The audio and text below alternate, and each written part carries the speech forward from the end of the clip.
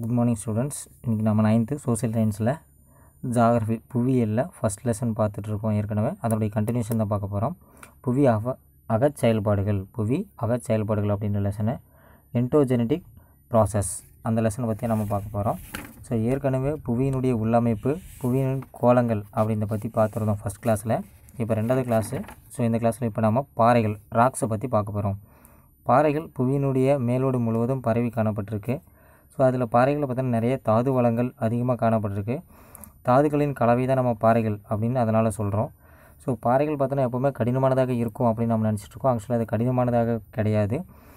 அதில் பார்த்தோம் அப்படின்னா ரொம்ப திடமான கிரானைட் மாதிரியான பாறைகளும் இருக்கும். அதே மாதிரி களிமண் போன்ற கிளே மாதிரியான சாஃப்டான பாறைகள், மென்மையான பாறைகள் இருக்கும். சாண்டூன்ஸ் மணல் மாதிரியான துகள்களாகவும் காணப்படும். ஸோ இப்படி பார்த்தோன்னா பாறைகளும் அதனுடைய தன்மைக்கு ஏற்ற மாதிரி வேறுபட்டு தான் காணப்படுது. இதெல்லாம் பார்த்தோம் அப்படின்னா பாறைகள் இருக்கக்கூடிய விஷயங்கள். பாறைகளுடைய வகைகள் அப்படின்னு எடுத்துக்கிட்டோம்னா அது எப்படி உருவாகுது அப்படின்ற இடத்த பேஸ் பண்ணி நம்ம அதை என்ன பண்ணலாம் அப்படின்னா 3 கேட்டகரைஸ் பண்ணலாம், 3 டைப்ஸாக பிரிக்கலாம். ஒன்று இக்னியஸ் ராக்ஸ் அப்படின்னு சொல்லலாம், தீப்பாறைகள். 2வது செடிமெண்ட்ரி ராக்ஸ், படிவு பாறைகள். 3வது மெட்டமார்பிக் ராக்ஸ், உருமாறிய பாறைகள் அப்படின்னு சொல்கிறோம். சரி, தீப்பாறைகள். இந்த தீப்பாறைகள் இக்னியஸ் ராக்ஸ் அப்படின்னு பார்த்தோன்னா இக்னிஸ் அப்படின்ற லத்தீன் சொல்லிலிருந்து வந்துச்சு. இந்த இக்னிஸ் அப்படின்ற லத்தீன் வேர்டுக்கு ஃபயர், நெருப்பு அப்படின்னு பொருள்படும். அது புவியினுடைய உள்பகுதியில் உள்ள ஆழமான பகுதியில் உருகிய நிலையில் காணப்படக்கூடிய பாறை குழம்பை நம்ம மாக்மா அப்படின்னு சொல்கிறோம். அது புவி மேலோட்டுக்கு என்ன பண்ணோம் அப்படின்னா வரும். அப்போ புவி மேலோட்டில் வந்து அது வலிஞ்சு விடும்போது அதை லாவா அப்படின்னு சொல்கிறோம். இந்த லாவா பாறை குழம்பு என்னாகும் அப்படின்னா நாள்பட்ட காலத்தில் கொஞ்சம் கொஞ்சமாக அதனுடைய வெப்பம் தணிஞ்சு அதுக்கப்புறம் பாறைகளாக இறுகி மாறிடும். இதைத்தான் நம்ம என்ன சொல்கிறோம் அப்படின்னா தீப்பாறைகள், இக்னியஸ் ராக்ஸ் அப்படின்னு நம்ம சொல்கிறோம். இந்த பாறைகள் பார்த்தோம் அப்படின்னா முதன்மை பாறைகள் அல்லது தாய்ப்பாறைகள் அப்படின்னு இதுக்கு இன்னொரு பேர் இருக்குது. அது பிரைமரி ராக்ஸ் அல்லது மதர் ராக்ஸ் அப்படின்னு நம்ம இதுக்கு சொல்லலாம். ஏன் நம்ம அப்படி சொல்கிறோம் அப்படின்னா டைரெக்டாகவோ இன்டைரக்டாகவோ, நேரடியாகவோ அல்லது மறைமுகமாகவோ இந்த தீப்பாறைகளில் இருந்து மற்ற பாறைகள் உருவாகுது. அதனால் இதை நம்ம தாய்ப்பாறைகள் அப்படின்னு சொல்லி சொல்கிறோம். இதுக்கு எக்ஸாம்பிள் சொல்லணும் அப்படின்னா கருங்கல், பசால்ட் அப்படின்ற 2 வகைகள், கிரானைட், பசால்ட் அப்படின்ற 2 பாறைகளை பற்றி நாம் சொல்லலாம். அதுக்கப்புறம் 2வது உள்ள டைப் பார்த்தோம் அப்படின்னா செடிமெண்ட்ரி ராக்ஸ் அப்படின்னு சொல்லி சொல்லுவோம். இந்த செடிமெண்ட்ரி ராக்ஸ் அப்படின்னா படிவு பாறைகள் அப்படின்னு சொல்லி பொருள்படும். இந்த படிவு பாறைகள் அப்படின்னு பார்த்தீங்கன்னா செடிமெண்ட் அப்படின்ற லத்தீன் சொல்லிலிருந்து வந்தது. செடிமெண்ட்ரி அப்படின்ற வேர்டு செடிமெண்ட் அப்படின்னு லத்தீன் சொல்லியில் வந்தது. இதுக்கு படிதல், செட்டில்டு அப்படின்னு பொருள்படும். ஸோ இந்த படிவுகள் அப்படின்றது எப்படி உருவாகும் அப்படின்னா இந்த தீப்பாறைகள் இருக்கு இல்லைங்களா, இந்த தீப்பாறைகளில் இருக்கக்கூடிய தீப்பாறைகள், இந்த தீப்பாறைகள் என்னாகும் அப்படின்னா ஆறுகள், பனியாறுகள், காற்று இதனால் என்ன பண்ணோம் அப்படின்னா அரித்தல் செயலுக்கு உள்ளாக்கப்பட்டு அந்த அரிக்கப்பட்ட பொருள்கள் எல்லாத்தையும் என்ன பண்ணோம் அப்படின்னா கடத்தி இன்னொரு இடத்துல செட்டில் பண்ணும், படிவுகளாக படிய வைக்கும். இந்த படிவுகள் நாளடைவில் ஒன்று மேலே ஒன்றா படிஞ்சு அதுக்கப்புறம் அது எல்லாமே இறுகி ஒரு பாறைகளாக மாறிடும். இதை தான் நம்ம படிவு பாறைகள் அப்படின்னு சொல்லி சொல்கிறோம். இந்த படிவு பாறைகள் ஒன்றோடு ஒன்றா படிஞ்சிருக்கும் போது என்னாகும் அப்படின்னா அதில் இறந்த தாவரங்கள், விலங்குகளுடைய பொருள்களும் அதனுடைய சதைகளும் எலும்புக்கூடுகளும் கூட இருக்கும். அதையெல்லாம் நம்ம என்ன பண்ணலாம் அப்படின்னா எச்சப்படிமங்கள் அப்படின்னு சொல்லி சொல்கிறோம், ஃபசில்ஸ் அப்படின்னு சொல்லி சொல்லுவோம். இதுதான் வந்து பார்த்தோன்னா படிவு பாறைகள். அதாவது ஆறுகளால் அரித்து வரப்பட்டு படிய வைக்கப்பட்ட படிவுகளால் உருவாகக்கூடிய பாறைகள் படிவு பாறைகள் அப்படின்னு பேர். இதுக்கு எக்ஸாம்பிள் சொல்லணும் அப்படின்னா சாண்டூன்ஸ் மணற்பாறைகள், லைம்ஸ்டோன் சுண்ணாம்பு பாறைகள், ஜிப்சம், அதுக்கப்புறம் கோல் நிலக்கரி, இதையெல்லாம் நம்ம என்ன பண்ணலாம் அப்படின்னா இதுக்கு எக்ஸாம்பிள்ஸாக சொல்லலாம். 3வது கேட்டகரிஸ் பார்த்தோன்னா மெட்டமார்பிக் ராக்ஸ் அப்படின்றது. இந்த மெட்டமார்பிக் ராக்ஸ் அப்படிங்கிறது பார்த்தோம் அப்படின்னா உருமாறிய அல்லது மாற்றுருவ பாறைகள் அப்படின்னு எனக்கு இன்னொரு பேர் இருக்குது. இந்த மெட்டமார்பிக் அப்படின்ற வேர்டு மெட்டமார்பிசஸ் அப்படின்ற சொல்லிலிருந்து வந்தது. இதோட பொருள் என்ன அப்படின்னா உருமாறுதல், சேஞ்ச் ஆஃப் ஃபார்ம் அப்படின்னு சொல்லி சொல்லுவோம். இந்த மெட்டமார்பிக் ராக்ஸ் எப்படி உருவாகுது அப்படின்னா இந்த இக்னியஸ் ராக்ஸ், செடிமெண்ட்ரி ராக்ஸ், இந்த தீப்பாறைகள், படிவு பாறைகள், இந்த 2 பாறைகளும் தன்னுடைய ஷேப்பில் இருந்து தன்னுடைய வடிவத்தில் இருந்து தன்மையிலிருந்து மாறுபட்டு இன்னொரு பாறையாக மாறுது. இதைத்தான் நாம் உருமாறிய பாறைகள் அப்படின்னு சொல்கிறோம். ஒரு பாறை அதனுடைய உருவத்திலிருந்து இன்னொரு உருவத்துக்கு மாறுவது உருமாறிய பாறை அப்படின்னு சொல்கிறோம். எப்படி ஆகும் அப்படின்னா தீப்பாறைகளும் படிவு பாறைகளும் அதிகப்படியான அழுத்தத்துக்கும் வெப்பத்துக்கும் உள்ளாக்கப்படும் பொழுது அது இன்னொரு பாறையாக மாற்றமடையும். அதைத்தான் உருமாறிய பாறை அப்படின்னு சொல்கிறோம். எக்ஸாம்பிளுக்கு கிரானைட் நீஸ் அப்படின்ற பாறையாக மாறுது, பசால்ட் அப்படின்றது சிஸ்ட் அப்படின்ற ஒரு பாறையாக மாறுது, சுண்ணாம்பு லைம்ஸ்டோன் அப்படின்றது மார்பிள் சலவை கல்லாக மாறுது, சாண்டூன்ஸ் மணற்பாறை அப்படின்றது குவாட்சைட் அப்படின்ற ஒரு பாறையாக மாறுது. இதெல்லாம் இதுக்கு எக்ஸாம்பிளுக்கு நம்ம சொல்லலாம். இது உருமாறிய பாறைகள் இருக்கக்கூடியது. அடுத்து பார்த்தோம் அப்படின்னா பாறை சுழற்சி அப்படின்னு ஒன்று இருக்கும், அது ராக் சைக்கிள். ஸோ இங்கே ஒரு படம் ஒன்று கொடுத்துருப்பாங்க, அந்த படத்தை பார்த்தோம் அப்படின்னாவே நம்ம ராக் சைக்கிளை வந்துட்டு ஈஸியாக கண்டுபிடிச்சிக்கலாம். அந்த படத்தில் உள்ளதை நான் அப்படியே சொல்கிறேன், அப்படியே நம்ம பார்த்தோம்னாவே போதும். ஸோ ஃபஸ்ட்டு பார்த்தோம் அப்படின்னா பாறை குழம்பு அப்படின்றதுக்கு அதாவது மாக்மா இருக்கும். அப்புறம் அதை என்னாகும் அப்படின்னா வல்க்னோ வழியாக வெளியே வரும், வல்க்னோவாக வெளியில் வருது, எரிமலையை வெடித்து வெளியில் வருது. அப்போ வெளியே வந்ததுக்கப்புறம் அது லாவா அப்படின்னு நம்ம சொல்கிறோம். அந்த பாறை குழம்பை, அந்த லாவா பாறை குழம்பு என்னாகும் அப்படின்னா அதிகப்படியான நாட்கள் ஆக ஆக காற்றுலாம் இருக்கக்கூடிய ஈரப்பதத்தின் காரணமாக என்னாகும் அப்படின்னா அதனுடைய சூடு ஹீட்டெல்லாம் குறைஞ்சி என்னாகும் அப்படின்னா ரொம்ப இறுகி சாலிட கெட்டித்தன்மையாக மாறிடும், பாறைகளாக மாறும். இதை தான் நம்ம தீப்பாறைகள் இக்னியஸ் ராக்ஸ் அப்படின்னு சொல்கிறோம். அப்புறம் வெதர் எரோஷன் காரணமாக என்னாகும் அப்படின்னா தீப்பாறைகள் இருக்கக்கூடியது எல்லாமே அரித்தல் செயலுக்கு உள்ளாக்கப்படும். அதுக்கப்புறம் அது படிய வைத்தல் காரணமாக செடிமெண்ட் ராக்ஸ் படிவு பாறைகளாக மாறும். படிவு பாறைகளில் இருந்து அதுக்கப்புறம் என்னாகும் அப்படின்னா படிவு பாறைகள் அதிகப்படியான அழுத்தத்துக்கும் வெப்பத்துக்கு உள்ளாக்கப்படும் பொழுது அது மெட்டமார்பிக் ராக்ஸாக மாறும். இன்னும் அதனுடைய உருவத்திலிருந்து இன்னொரு உருவத்துக்கு மாறும், அது மெட்டமார்பிக்ஸ் அப்படின்னு நம்ம சொல்கிறோம்.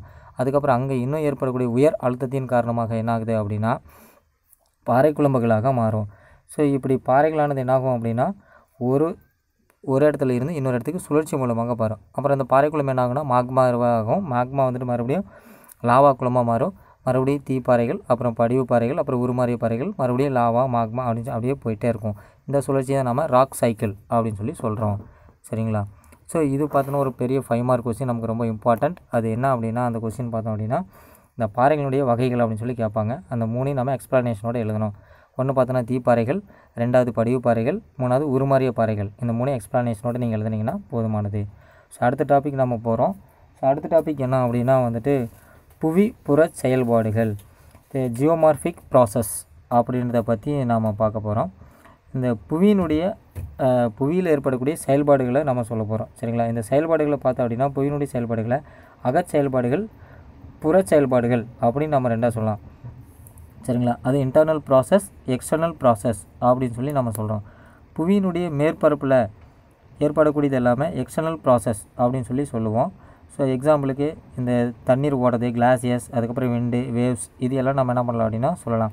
பனியாறுகள், காற்று, கடல் அலைகள், இதெல்லாம் பார்த்தோன்னா எக்ஸ்டர்னல் ப்ராசஸ் அப்படின்னு சொல்கிறோம். இன்டர்னல் ப்ராசஸ் அப்படின்றது பூமியினுடைய உள்பகுதியில் எர்த் சர்ஃபேஸ்க்கு உள்ள இன்டீரியரில் நடக்கூடிய செயல்பாடுகளை நம்ம இன்டர்னல் ப்ராசஸ் அல்லது எண்டோஜெனட்டிக் ப்ராசஸ் அப்படின்னு சொல்லி சொல்கிறோம். சரிங்களா? ஸோ இப்போ நம்ம இன்டர்னல் ப்ராசஸை பற்றி தெரிஞ்சுக்குவோம். இன்டர்னல் ப்ராசஸ் அப்படின்றது புவியினுடைய அகச் செயல்பாடுகள். புவியினுடைய ஆழப்பகுதியில் பாறை குழம்பு ரொம்ப வெப்பமாக இருக்கும், அதிக அழுத்தத்தின் காரணமாக அது என்ன பண்ணும் அப்படின்னா புவி மேலோட்டுக்கு தள்ளப்படும்.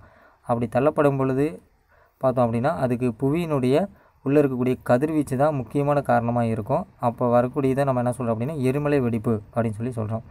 இந்த செயல்பாடுகள் நடக்கணும் அப்படின்னா இதுக்கு புவித்தட்டுகள் ஒரு காரணமாக இருக்கிறது. புவித்தட்டுக்கள் அப்படின்னு சொல்லி சொல்லலாம். நாம் இந்த புவித்தட்டுகள் அப்படின்னு பார்த்தோம் அப்படின்னா இந்த டெக்டோனிக் பிளேட்ஸ் அப்படின்னு சொல்லுவோம். நம்ம பிளேட் டெக்டோனிக்ஸ் அப்படின்னு சொல்லியிருப்பாங்க. இந்த பிளேட் டெக்டோனிக் புவித்தட்டுகள், பூமியானது இந்த நிலக்கோளமானது லித்தோஸ்பியர் பார்த்தோம் அப்படின்னா நிறைய தட்டுகளால் பிளேட்டால் ஆனது அப்படின்னு சொல்லலாம். இதில் பார்த்தோன்னா இதை 2 கேட்டகரிஸ் பண்ணலாம். ஒன்று மேஜர் பிளேட்ஸ், இன்னொன்று மைனர் பிளேட்ஸ் அப்படின்னு சொல்லி நம்ம என்ன பண்ணுறோம் அப்படின்னா 2ஆக பிரிச்சிருக்கோம். ஸோ இது வந்துட்டு புவி கவசத்தின் மீது, சரிங்களா,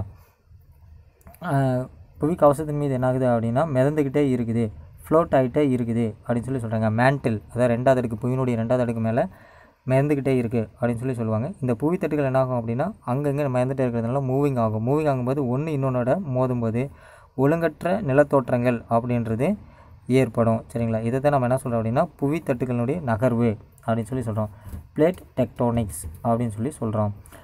இந்த பிளேட் டெக்டோனிக்ஸ் பார்த்தோம் அப்படின்னா எர்த்குயிக், அதுக்கப்புறம் வல்கனைக் உருவாகிறதுக்கு முக்கிய காரணங்களாக இருக்குது. அடுத்து நம்ம பார்க்க போகிறது புவித்தட்டு விளிம்புகளின் வகைகள் அப்படின்னு பற்றி பார்க்க போகிறோம். The types of plate boundaries. இதில் பார்த்தோம் அப்படின்னா 3 கேட்டகரிஸ் இருக்குது. ஒன்று பார்த்தோம்னா கன்வர்ஜென்ட், இன்னொரு டைவர்ஜென்ட், அதுக்கப்புறம் பார்த்தோம் அப்படின்னா 3வது கன்சர்வேட்டிவ் அல்லது டிரான்ஸ்ஃபார்ம் அப்படின்னு சொல்கிறோம். இணையும் எல்லை, விலகும் எல்லை அல்லது பக்க நகர்வு எல்லை அப்படின்னு சொல்லி சொல்கிறோம்.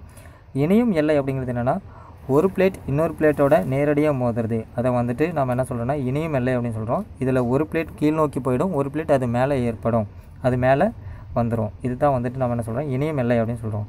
விலகும் எல்லை அப்படிங்கிறது ஒன்று இன்னொன்றிலிருந்து ஆப்போசிட் டைரெக்ஷனில் ரெண்டும் விலகி போகும். அதாவது நம்ம என்ன சொல்கிறோம் அப்படின்னா டைவர்ஜென்ட் விலகும் எல்லை அப்படின்னு சொல்லி சொல்கிறோம். பக்க நகர்வு அப்படின்றது என்ன அப்படின்னா ஹரிசாண்டலாக 2 பிளேட் ஹரிசாண்டலாக ஒன்றுக்கு ஒன்று பேரலாக என்ன ஆகும் அப்படின்னா நகர்ந்து போகும், முன்னும் பின்னும் நகரும். அதை தான் நம்ம என்ன சொல்கிறோம் அப்படின்னா பக்க நகர்வு, கன்சர்வேட்டிவ் அல்லது டிரான்ஸ்ஃபார்ம் பவுண்ட்ரி அப்படின்னு சொல்லி சொல்கிறோம். சரிங்களா? ஸோ இது வந்துட்டு ஒரு இம்பார்ட்டண்டான 5 mark question. Types of plate boundaries explain அப்படின்னு சொல்லி ஒரு கொஷின் கேட்பாங்க. இந்த கொஷினில் நம்ம இந்த 3 எழுதணும். இணையும் எல்லை, விலகும் எல்லை, அதுக்கப்புறம் பக்க நகர்வு, புவித்தட்டு விளிம்புகளின் வகைகள் யாவை அல்லது விளக்குக அப்படின்னு சொல்லி கேட்பாங்க. சரிங்களா? கன்வர்ஜென்ட் பவுண்டரிஸ், டைவர்ஜென்ட், அதுக்கப்புறம் கன்சர்வேட்டிவ் அப்படின்ற 3ஐயும் பற்றி எழுதணும். ஸோ இந்த பிளேட்ஸ் சின்னதாக இருக்கிறதுனால நம்ம இப்படி சொல்கிறோம். அதே ரொம்ப பெரிய பரப்பளவு இருந்துச்சு அப்படின்னா அதுக்கு பேர் கான்டினென்டல் பிளேட்ஸ் அப்படின்னு சொல்லி பேர். இந்த கான்டினென்டல் பிளேட்ஸ் அப்படின்னா என்னென்னா கண்டத்தட்டுகள் அப்படின்னு பேர். இதுவும் மூவபிள் ஆகும், இதுவும் மூமெண்ட்டில் இருக்கும். சரிங்களா? கண்டத்தட்டு நகர்வை பற்றி இப்போ நம்ம கொஞ்சம் தெரிஞ்சுக்குவோம். இந்த கிடைமட்டமான அழுத்த விசையின் காரணமாக என்னாகும் அப்படின்னா புவித்தட்டுகள் மேலும் கீழும் நகரும். அப்படி மேலேயும் கீழே நகர்றதுனால என்னாகும் அப்படின்னா அது தொடர்ந்து நகர்ந்துகிட்டே இருக்கும்போது மடிப்புகள் உருவாகும். இந்த மடிப்புகள் உயரமான பகுதிகளை நமக்கு தெரியும். அப்போ அதை பார்த்தோன்னா மலைகள் மாதிரி இருக்கும். உண்மையாகவே மலைகள் அப்படி தான் உருவாகுது. ஸோ இதெல்லாம் மடிப்பாக உருவாகுறதுனால இதுக்கு மடிப்பு மலைகள், ஃபோல்டு மவுண்டைன்ஸ் அப்படின்னு பேர். எக்ஸாம்பிளுக்கு இமயமலை, ஆல்ப்ஸ் மலைத்தொடர், இந்த 2 மலைகளை நாம் இதுக்கு எக்ஸாம்பிளாக சொல்லலாம். சரிங்களா? சரி, இந்த புவித்தட்டுகள் என்னாகும் அப்படின்னா நகர்ந்துக்கிட்டே இருக்கும். ஒரு வருஷத்துக்கு எவ்வளோ நகரும் அப்படின்னா ஒரு சில சென்டிமீட்டர் தான் நகரும். பல மில்லியன் வருஷங்களுக்கு அப்புறம் பார்த்தோம் அப்படின்னா அது ஒரு ரொம்ப தூரத்தில் இருக்கும். எக்ஸாம்பிளுக்கு 250 மில்லியன் ஆண்டுகளுக்கு முன்னாடி பார்த்தோன்னா கோண்டுவானா அப்படின்ற ஒரு நிலப்பகுதி இருந்துச்சு.